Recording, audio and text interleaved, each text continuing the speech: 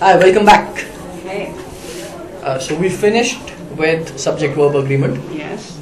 and Now we'll take comparison. we'll take comparisons. Okay, so what's a comparison? Anything that compares. Anything? Wow. Okay. Okay. So how many questions come on comparison in GMAT typically? Generally, you will see comparison as parallelism on GMAT. As parallelism. Okay. Okay. So more. These words, whenever you see these words like more than, less than, so you know there is a comparison in the tense. So it will not be the only error in the sentence, but this will be one of the errors. One of the errors which will be in the sentence. Yeah. So if you locate it, you can eliminate the choices. Yes. Okay, so it's basically used for elimination purposes. Elimination purpose, yes. So let's move to the next slide. Let's do that. Okay, so it's a function of an adverb or adjective that is used to indicate degree of superiority or inferiority in quality, quantity or intensity. So in simple words, it is the comparison. So a degree of superiority or inferiority in quality, quantity or intensity. Perfect. And the rule is that we always compare only things which are comparable, logically comparable. Logically comparable. So that is apples with apples and oranges with oranges. Perfect. So you always compare logically comparable things. Yes. So if apples and so just remember this. Yes. If they're not logically comparable, then that means there is an error. Example. So if we compare apples to oranges, so there is an error because we cannot compare an apple with an orange. So that is an illogical comparison. For example, if we say that's a food class. Yeah. So for example, if we say she sings better than my sister. She sings better than my sister. Yeah. So what am I comparing? I'm comparing the singing of my sister, her singing with my sister. I cannot compare her singing with my sister. I'll have to say she sings better than my sister does.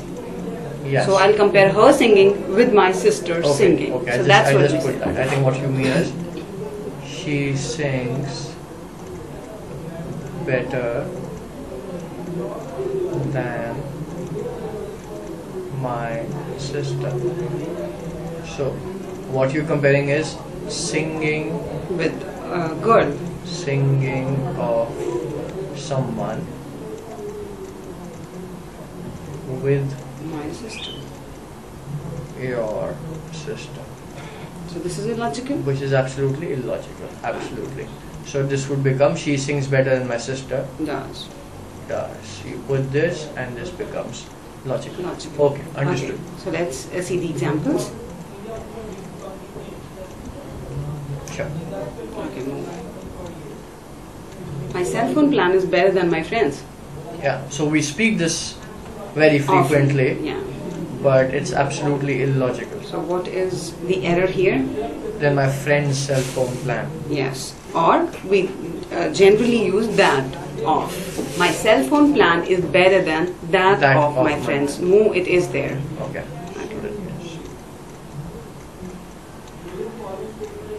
My cell phone plan is better than that of my friends. Let's see the next sentence.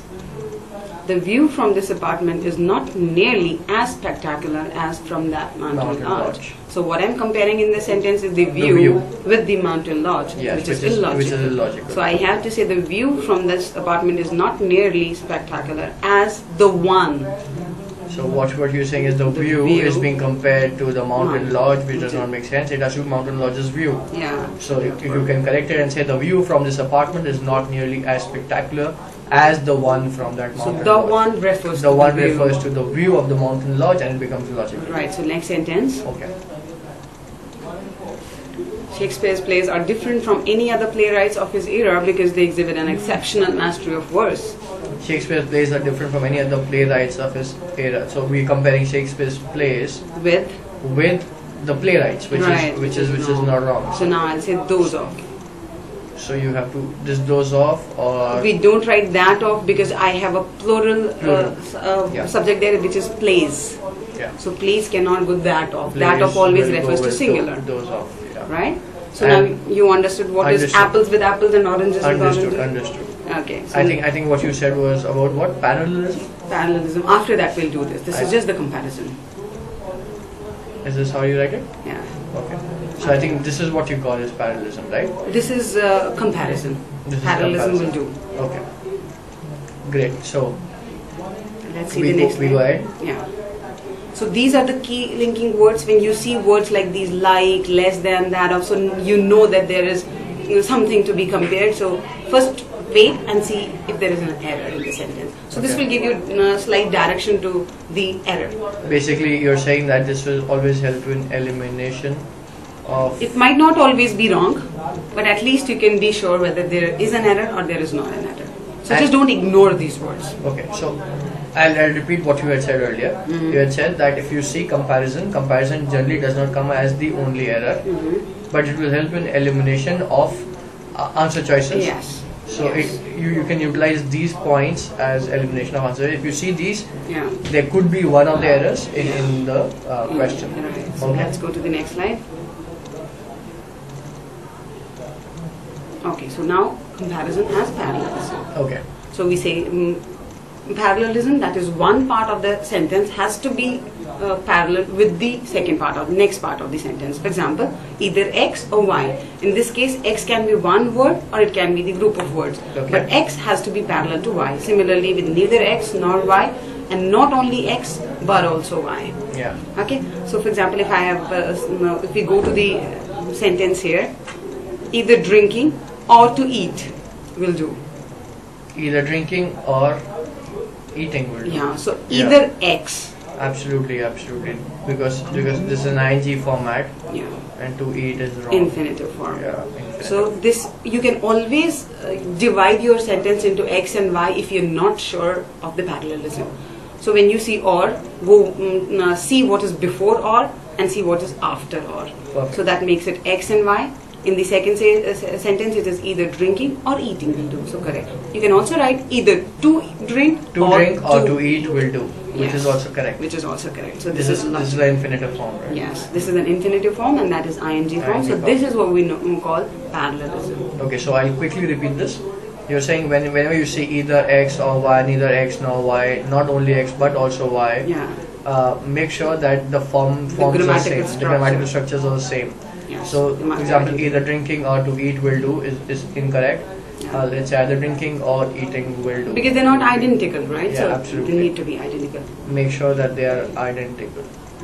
Do questions on GMAT come on such pattern? Yes, very much. A lot of parallelism questions come? Yeah. Okay. Let's go ahead. Yeah. Okay, now when there is a series of clauses in the sentence, so that means there are commas in the sentence. Okay. So every clause, in every clause the verb should be in the same form. Okay. For example, during her trip to London, Jade will talk to hotel about job opportunities. So I have the verb here, talk to. Yeah. That is the first verb in the first clause. Second says offer to work for minimum wage. So I again have the same form of verb. And after that, trying to, which is wrong. So talk to, offer to, and try to. That makes it parallel. So you can see comma, comma, and... Right, so that means in every clause the verb has to be in the every clause, important verb has to be in the same form. Verb has to be in similar form. Perfect. Okay, so let's go to the next slide now. Okay, so when a series of clauses is listed, the verbs in each clauses must have the same form. Yeah. Very important. Okay, let's go ahead. Both halves of the sentence should have the same structure. So there are two halves of the sentences. Okay. The sentence. So both halves need to be in the same structure. Okay. Let's see the halves. It says to acknowledge divine wisdom. This is the one half.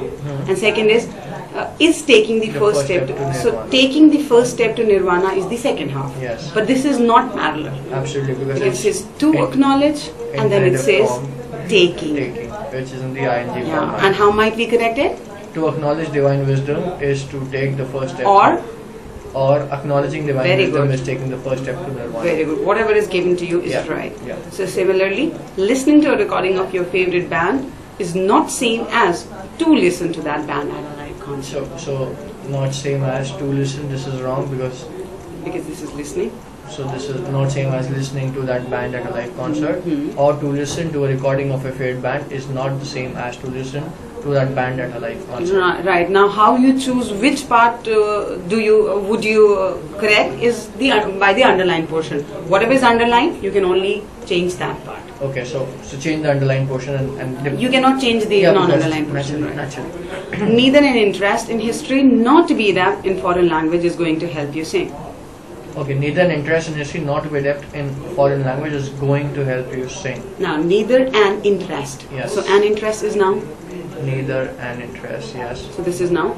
Nor, after nor? Nor. So it says to be adept, so that means it is verb? Yes. So now I have neither x nor y. My x is a noun and my y is a verb. Yeah. Now this is parallelism error. Yeah. So either both of them need to be verbs or both of them have to be nouns. So neither an interest nor an adeptness. Nor an adeptness. Is going to help. Yes. Okay.